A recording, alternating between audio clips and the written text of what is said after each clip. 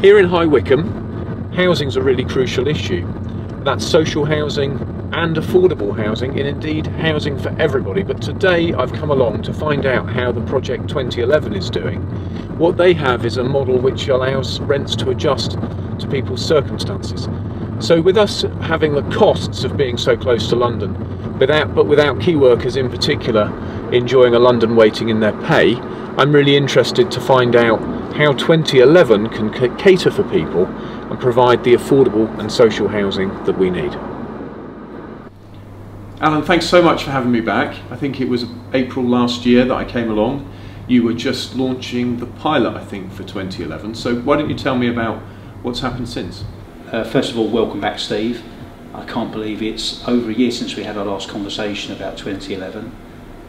We managed to go live in September 2018, where we welcomed our very first tenant, and we're just going through the first tenancy renewal cycle for that particular tenant.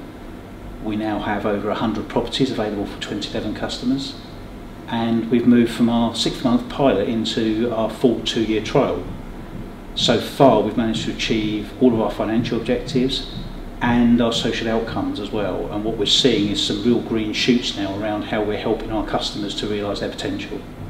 So as you go ahead, tell me a bit about how the rents will be adjusted, because that's part of your programme, isn't it? Making sure the rents are truly affordable. So how did the rents change as people's lives develop? You're absolutely right. Two of the key drivers for 2011 from our existing customer base was, one was affordability of rents and the other was antisocial behaviour. In terms of the affordability of rents, the rents are set on a personalised basis based on the household income. So one of our stated objectives is where people are on housing benefit or on universal credit, that the aim is to give people life choices by moving away from benefit dependency over a period of time. Just untangle that a bit for us so that taxpayers will understand why that's a good thing all round. That's actually a crucial point about our model, in that it's able to reflect people who move away from benefits into both low paid work, where we're able to reduce rents downwards, and also those that are able to prosper where the household income increases over a period of time, and when we review the rents we can actually increase those rents slightly to take that into account, and therefore it produces a fair and balanced model for everybody. So that sounds like it's one of the keys to ending what we've often called a benefit trap, where it isn't worth people coming off benefits to go into work that's low paid. And it sounds to me like what you're doing is, through reducing the rent because as a consequence of their household income being where it is, that means they're still incentivised to go into work where they otherwise might not be. That's absolutely right, and when we were developing 2011, we were working alongside Sheffield Hallam University, who are conducting an independent assessment as we go. One of the things I think was quite stark reality for us was the point at which people would choose to be on pay their own rent rather than be on a housing benefit was only a difference of £20 a month.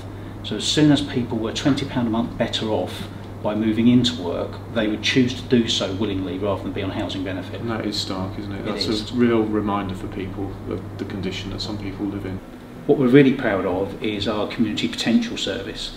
It's an offer to our customers that enables the household to look at their aspirations and goals and what they want to achieve in the future.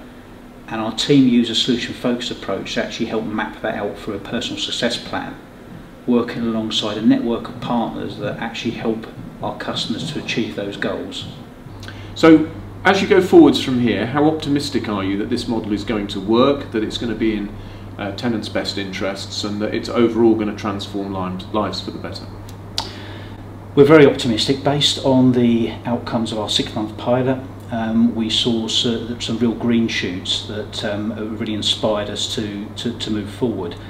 Things, for instance, like the fact that there's a high engagement with us as an organisation, so 72% of all of our tenants are highly engaged with us, 99% use digital means to contact us.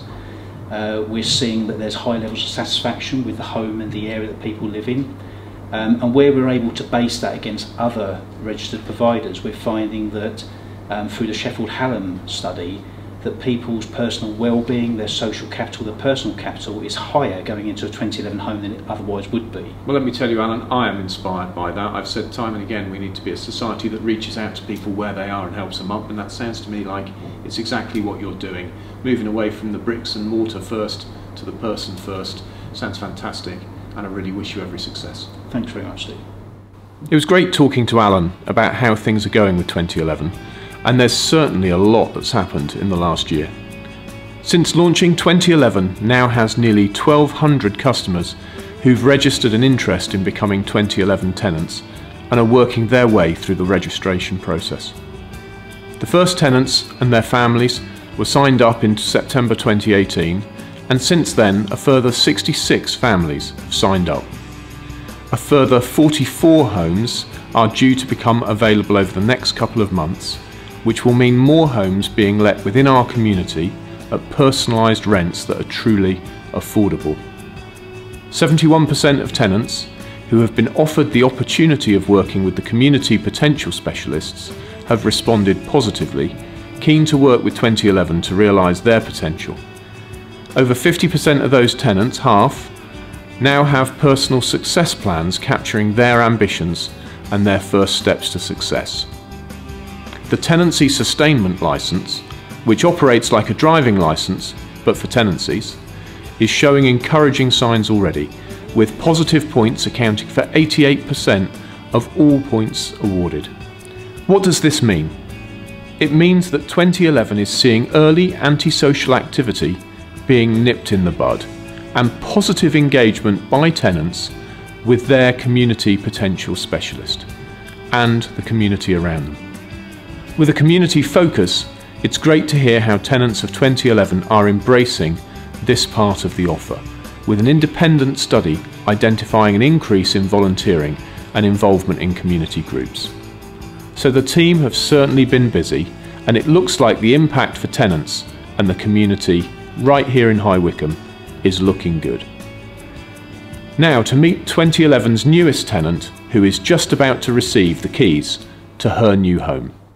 Well, I'm here to say, here are your keys to your new 2011 home. It's my real privilege to give them to you, and this is your welcome pack. Oh, lovely, thank you. And are you pleased with the home you're going to? We're very pleased, yes. Represent the step up from where you were before? Yes, very much, yeah. It'd be nice to have our own space and our own home. Brilliant, fantastic.